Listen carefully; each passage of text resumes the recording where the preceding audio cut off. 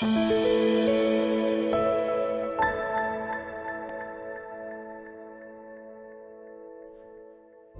use regression or to use ANOVA? That is the question. You may not realize there is a choice in default to ANOVA when testing for differences in means between 3 or more groups. But when your groups are formed by a numeric variable, it is often better to use regression.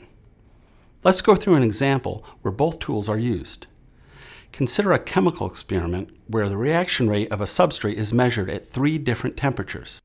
Here we have 3 balanced groups, which seems to indicate ANOVA is the right tool for comparing group means. The ANOVA p-value of 0.0578 indicates there is no significant difference when testing at the 0.05 significance level. However, the ANOVA graph clearly shows an increasing trend. Since the grouping variable temperature is quantitative, it makes sense to consider regression. Instead of testing for differences between means, regression tests for an increasing or decreasing trend.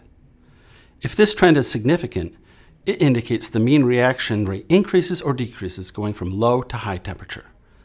In our data set, the regression p-value of 0.0151 indicates there is a significant trend. The regression graph shows this trend line, which is clearly increasing. Performing regression in this scenario allowed us to find a significant difference, whereas ANOVA did not. Regression has more power than ANOVA to find differences when there is a linear trend.